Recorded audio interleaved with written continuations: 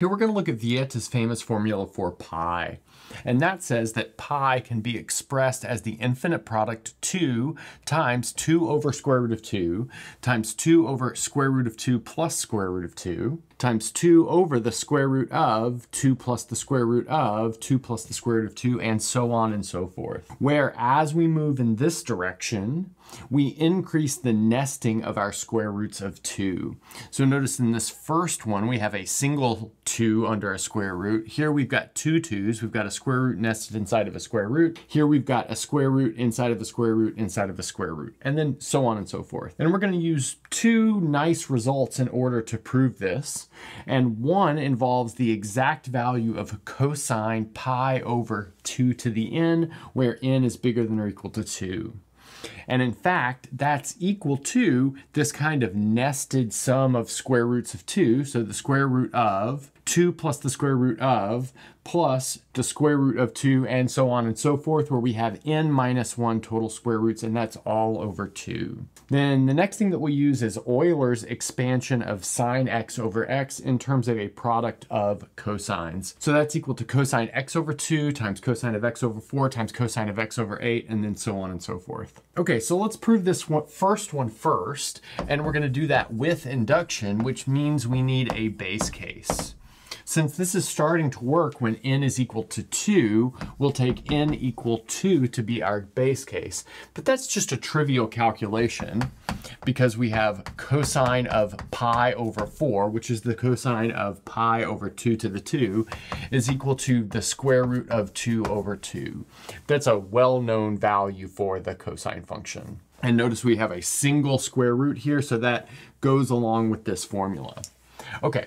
So now we'll make an induction hypothesis. So that means we need to suppose for some k bigger than or equal to 2, we have, well, this holds. So we have the cosine of pi over 2 to the k is equal to the square root of 2 plus the square root of 2, so on and so forth, plus the square root of 2, where we have k minus 1 total inclusions of the square root of 2 over 2. And now we'll look at the next step. So let's say now we'll consider the cosine of pi over 2 to the k plus 1, but that's equal to the cosine of 1/2 times pi over 2 to the k. And we can use the half angle formula for the cosine.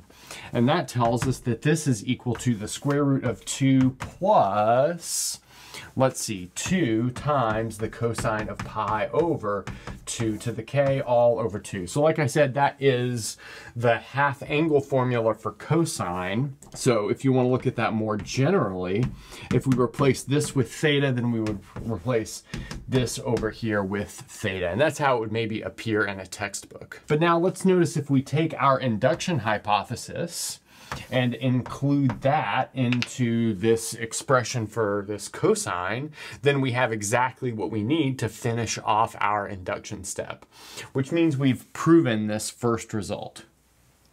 And now we're ready to move on to this second result, which is this product expansion of sine of x over x. So this may seem like a little bit of a cheat, but we're going to use a different infinite product expansion of sine of x over x and cosine in order to prove this nicely. But these are well-known expansions. So let's maybe write that under the heading, recall.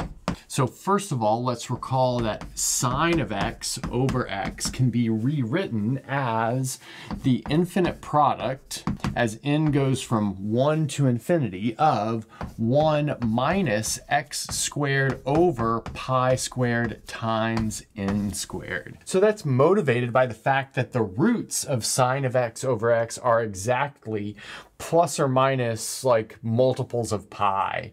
So we've got plus minus pi, plus minus 2 pi, plus minus 3 pi, but then when you multiply those together, you get this difference of squares type thing like this. So I think we've derived something like this on the channel before, although this, like I said, is well known.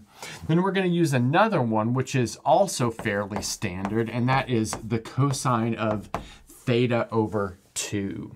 So that should have roots at odd integer multiples of pi, not even integer multiples of pi, because we get cosine is equal to plus minus 1 there. But that means we can expand this as the product as k goes from 1 to infinity of 1 minus theta squared over, let's see, pi squared times 2k minus 1 squared. Again, that's because this is 0 when theta is an odd multiple of pi, and that's encoded in this like factorization by the roots.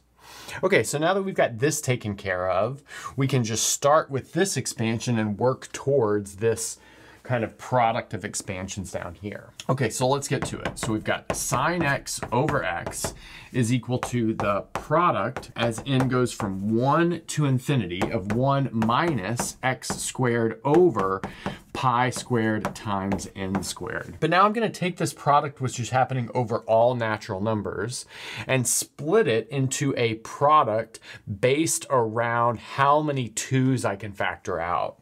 So if n is odd, I can't factor any 2's out.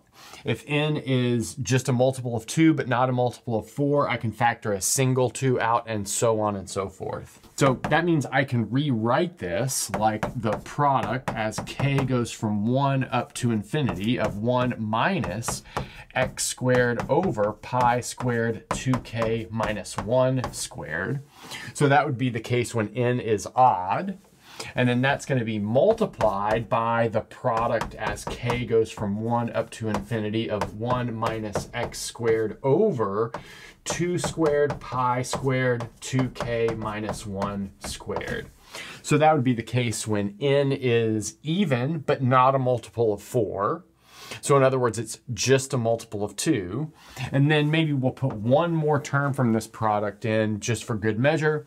The next term would be the product as k goes from 1 to infinity of 1 minus x squared over 2 to the 4 times pi squared times 2k minus 1 squared, dot, dot, dot. So again, let's write what's going on here.